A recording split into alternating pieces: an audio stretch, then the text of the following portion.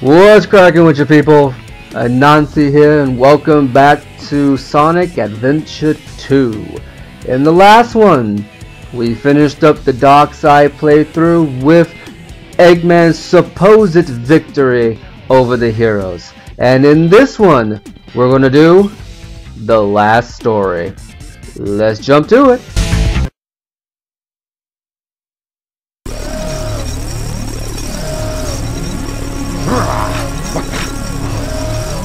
What's going on? Why doesn't the cannon fire? What's happening here?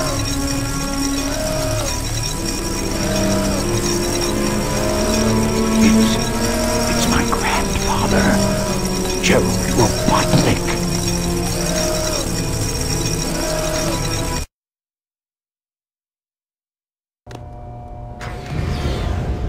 What's that vibration? Hey, wait!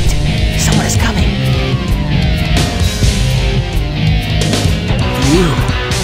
You haven't given up yet? Oh, it's all over for us. What do you mean? I just received a message from my boss. This space colony arc is currently approaching the Earth at an incredible velocity. It probably will impact Earth. What's that on the screen?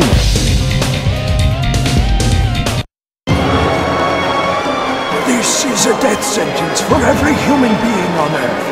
If my calculations are correct, the space colony arc will impact the Earth in 27 minutes and 53 seconds. All of you will be destroyed, along with your beloved planet Earth.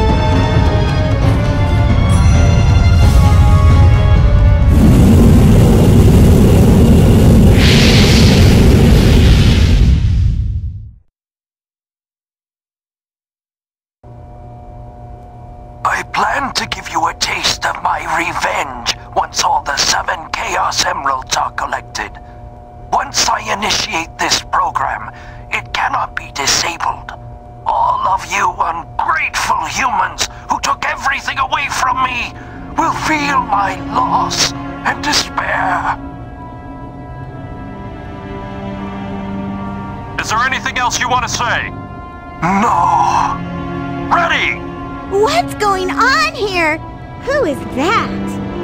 I plan to give you a taste of my revenge. The vibration's getting once all worse. Professor Gerald Robotnik, one of the greatest scientific minds in the world, and my grandfather. What?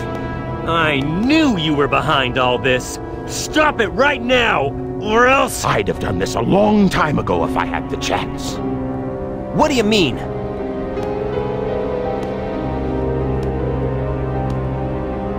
You're pretty persistent for a hedgehog, aren't you? You're still alive. Just letting Knuckles pilot the shuttle on the way over here was more dangerous than you could ever be. What is this? This is my grandfather's diary.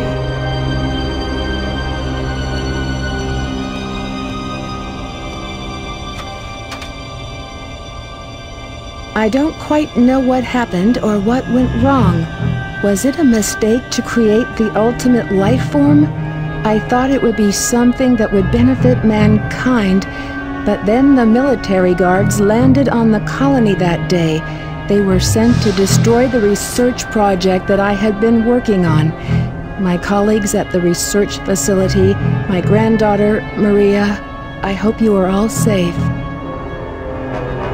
The colony was completely shut down, probably to keep the prototype from falling into the wrong hands. The Ark was shut down under the premise that there had been an accident. I found Maria's name among those who died when the Ark was shut down. She meant everything to me, and I couldn't bear the thought that she died because of my research. I lost everything. I had nothing more to live for. I went insane. All I could think about was to avenge her. Somehow, some way. I got scared as I no longer was able to control my thoughts. All I could think about was that I wanted it all to be. Based on my original projections, I was able to complete my project, Shadow. I designed its mind to be perfect, pure. I will leave everything to him. If you wish, release and awaken it If to you the wish world. to fill the world with destruction... Oh, so that's why you released Shadow from the base. Core of the Eclipse cannon is now highly reactive and explosive. This is because the Chaos Emerald is overpowered. If the colony collides with Earth, it will shatter into pieces like my grandfather. That mad scientist! That should be you, right? We have to stop the space colony now! The space colony arc position may have shifted due to the amount of energy given off by the emeralds. We have to stop the energy. But how? That's it. There is a way to stop the energy. We have to use your emerald. You're the one that told me that the Master Emerald has the power to stop the Chaos Emerald. That's right. If I use this, I just might be able to stop the Chaos Emerald. The reaction of the Chaos Emeralds is moving toward the cannon's core. It may be too late. There still may be some time left. If we pull together, we might be able to get to the shortcut that leads to the core.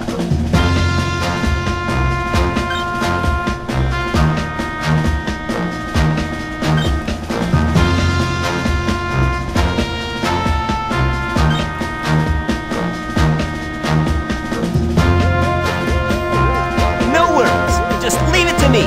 I'm the world's fastest hedgehog. Then, let's get to work!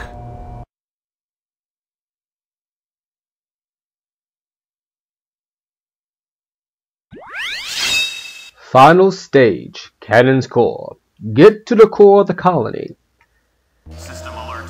System alert. The intruder has breached the system area. So, as you're getting to it, this is the final rush. It looks like Gerald Robotnik had one final trick up his sleeve in case he couldn't get what he wanted. And that was to have the space colony itself collide with the planet. Now, the gimmick for this level is that these little switches right here, whenever you hit them, it stops time. That means that anything besides doors will cease to move, and it'll give you some extra time to get to where you need to go. Or, in certain cases, help you solve puzzles that you couldn't otherwise solve at a relative speed. Now, you may have noticed that with this last story comes some additions to the cast. For instance, Tails is rocking a brand new cannon. I will be showing off how to get the rest of these upgrades. Oh, see, like right here, you need this laser to stop these. Need that time stop to stop lasers from going. But back to previous thought. I will be showing off how to get the rest of the upgrades in a bonus video coming out after this one. So, look forward to that. In the meantime, here. Okay, let's get back to it, shall we? Well, up, died. So that one. Usually how this works is that, oh, and one more thing, there aren't any checkpoints with regards to this, so I will be cutting back to that particular part and showing what's what. Yeah, it's literally right here. So, when that final part comes around, you'll see in the bonus episodes on how to get the extra upgrades. Should help you for your completionists out there. And yeah, so, come on, right? Hey. So, yeah, there we go.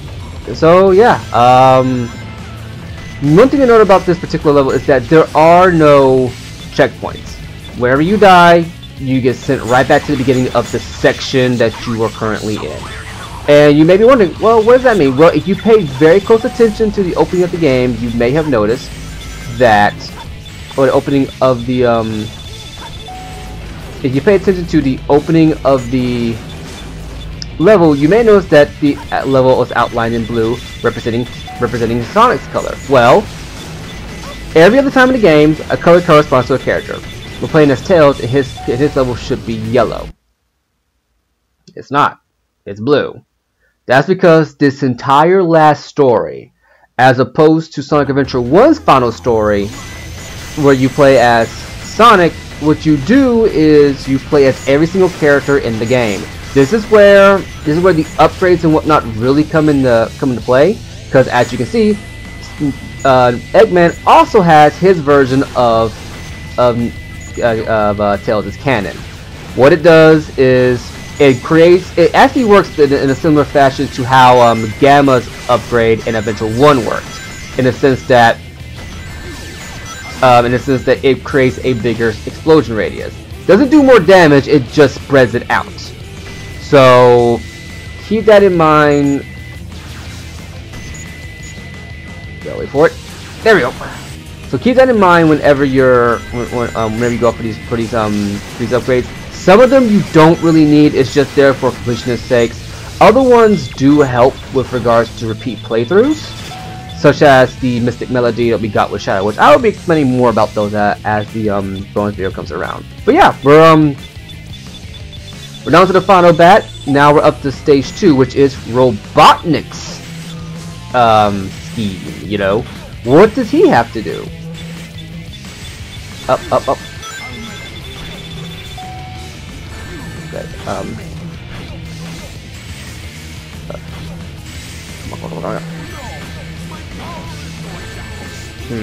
yeah, I'll admit that last bit can be tricky, so we'll be cutting, and we're back. So, now we're gonna keep on going up, and get to here. So, yeah, so with the one more thing to note about the time stoppers, if you're having trouble with the false chaos monsters, I recommend using the time stopper if you can remember where it is. And I messed that up. Okay, well, I recommend using the time stopper to make it where they don't move, because even if they're retracted in their invulnerable state, if you stop time, you can actually hurt them. Yeah, the time stop actually makes them all invulnerable. There we go. Like so. See? You can kill them. It still bounces off like they're invulnerable. But you can... But don't worry, you can still damage them. Platforming. Okay, now how are you supposed to... That's right, you're supposed to... Like that, and there you go. And now Eggman blows open the door. And how this narrative works is that every character is opening up a way for every other character behind them to go further in.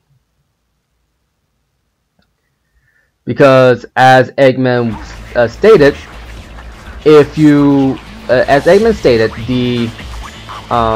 this one we have to unlock that centerpiece right there.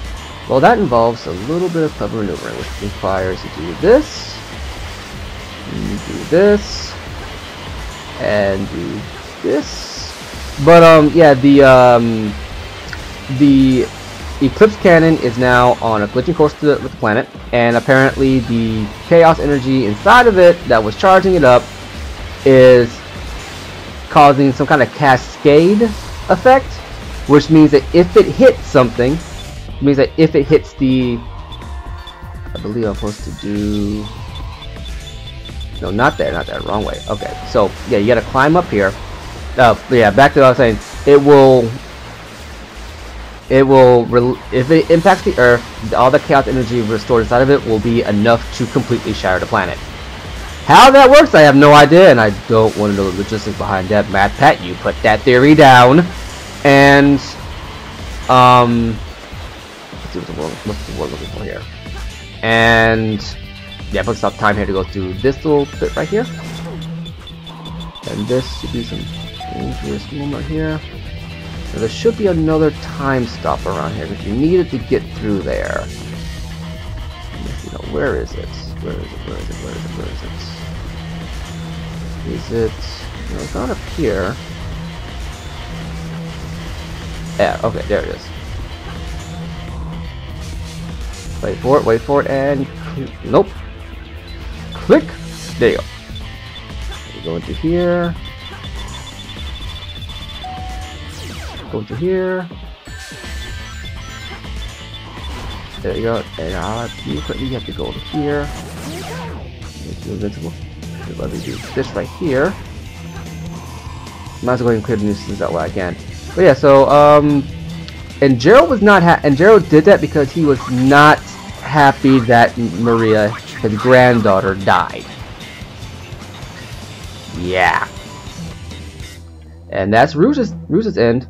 I think that's no, we gotta keep going. My bad. I jumped the gun on that one. And then on this one, you don't really need the time stop for. You just gotta run through here. Camera went crazy there, but I caught it. Gotta jump on this and up we go. But yeah, so when the military killed Maria, oh, okay, so you are gonna need the time stop for that. I guess it's because waterfalls fall at such a rate that it makes it really difficult to actually pass through one. And now we hit the button and drain the water. But yeah, because of Maria's death, Gerald went insane and devised a plan that was kind of a catch-22. It's if you want ultimate power, awaken his project, and it will give you the power to blow up the planet. You'd have to be equally as insane as Gerald to want to do so. Now here's how this works. We have to open up this door. Knuckles and Rouge's whole gimmick was trying to get this door open because they don't have blasters, because the Egg Walker and the tornado can't actually go through here without some serious damage or about some difficulty. Rouge and Knuckles were assigned to open up that door the old-fashioned way, which is hit a switch and have it open up.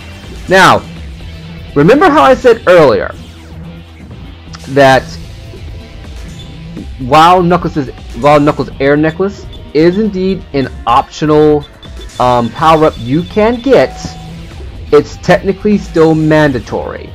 This is the level I meant when I said that. Now see, now then,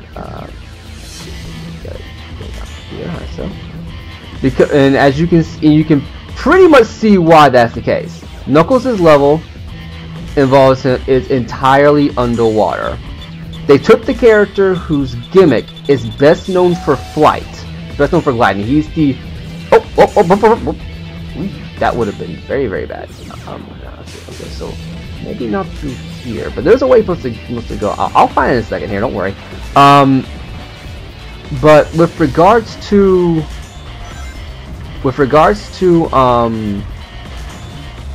this level, yeah, they took the character who made gliding a thing to begin with. Okay, this is how this works. Okay, I'm going to take care of you. Okay, see, that was my bad. I was overthinking that. You have to go down here, hit this button, go back up, get through here, and punch. And there you go. But yeah, they took a character whose primary gimmick was his ability to glide in his original introduction, and gave his exclusive level him swimming. Does nobody else see anything wrong with this? But yeah, as you can see, you need to navigate your way through this entire thing on one thing a breath. You have air bubbles here to replenish yourself with, but oh right, okay, damn it, okay. My bad, I forgot. Okay, so that opened that up. Now there should be it. There it is.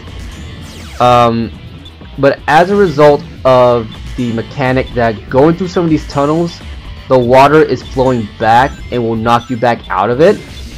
You have to be very precise, and you can't afford to waste a single second, or else you will just barely get to the end, and that's it for you. So you have to be on it. You have to be like really on it in order to get there, you know? And as a result, if it's your first time going through this level, you probably will die a lot just by virtue of the water mechanic itself. Because like every other Sonic game, characters can't hold their breath infinitely underwater. I'm gonna go down here. I'm gonna take this, and this tunnel here also does that. Now they do place air bubbles in the level for you to use. Couldn't get to it in time.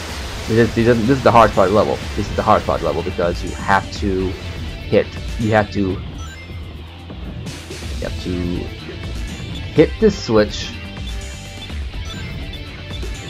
Get through to the bend, hit the switch again. Get yourself a way around this. There you go. And get to this end right here, which I believe is the switch. But like I said, because you need all this, you need so much air and be so precise, this can be the hardest level in the game for a newbie. So finding the air necklace makes this level infinitely more easy to get through. Infinitely.